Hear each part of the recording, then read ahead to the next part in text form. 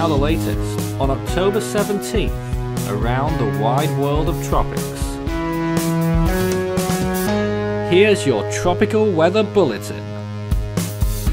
The only system active around the world today is Tropical Depression 21W in the Philippine Sea.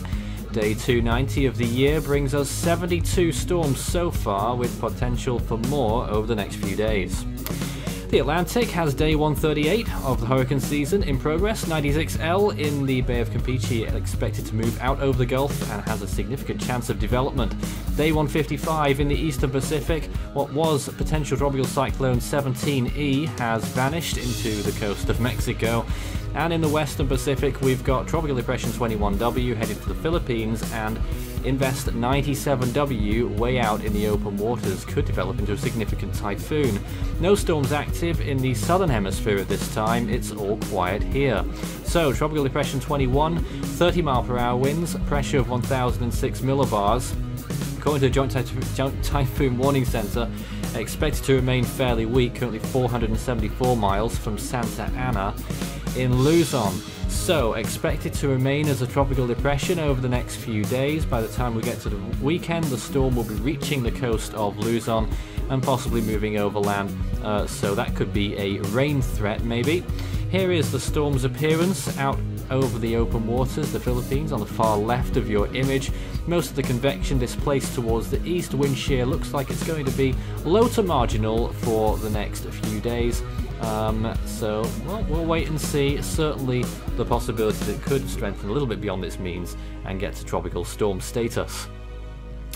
The North Atlantic, we did have 15L, that's been and gone. Another tropical depression that didn't get a name, rightfully so. Its remnants still just north of the Cape Verde Islands. Elsewhere in the Atlantic, things looking pretty quiet over the open waters. Frontal systems moving through the eastern seaboard of the United States. And in the Gulf of Mexico, that system there starting to get the whole thing off there. Looking pretty potent, and that could easily develop into a tropical cyclone. The Eastern Pacific, still some convection along the western coast of Mexico in association with the energy dispersed from 17E, and out over the open waters of the Pacific, things looking fairly quiet, the remnants of EMA moving well off towards the north a few days ago. The Western Pacific, apart from the Philippine Sea system, is looking fairly quiet, and of course that Invest, which is I think near the Marshall Islands at this point, very far to the east at this time, and we will be watching out for that one over the course of the next week. And there you can see that tropical depression there in the Philippine Sea. JMA haven't tagged it yet, and we'll wait and see whether they do so in the next 24 hours. The Australia and the South Pacific region is looking fairly quiet. A few flare-ups over the Solomon Islands, Papua New Guinea, and out towards the east, northeast of Samoa. The Indian Ocean, there is the potential in the next 7 days of a system in the Arabian Sea along the western coast of India, according to one or two models. Not sure whether that's what we're looking at there, but keep an eye out. Sea surface temperatures along the western coast of Mexico remain warm, around 30 degrees Celsius. The Gulf of Mexico still fairly warm as well, notably cooler along the US shores though, it's typical of this time of year. Caribbean still remaining 29-30 degrees Celsius generally. Definitely potential for a late season system of some intensity. It won't be this one that we're looking at the moment, but maybe a future one.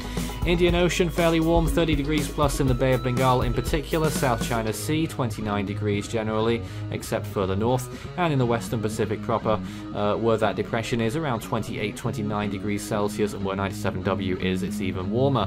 This is Tropical Depression 21W. First light has been breaking over this system, which again could develop into a tropical storm. Not fully subscribing to the JTWC forecast that it will remain a tropical depression for the foreseeable. Probably hedging their bets. It is still a little way off tropical storm status, only 30 mile per hour winds, and what we've been seeing on ASCAP passes hasn't been fully conclusive that it's strengthening at this point. So that is one that we'll be looking out for over the next few days. Here we are then, October 17th.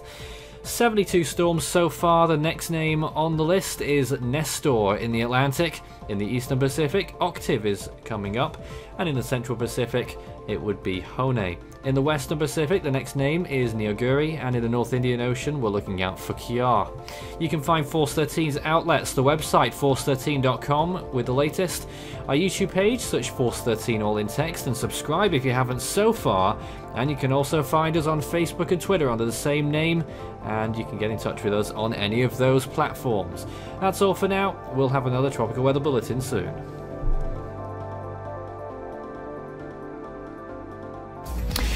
You can also help the project become even better by becoming a patron. You can see more information about all the benefits involved by visiting patreon.com/force13. With a special thanks to these people for being our most valued patrons this month.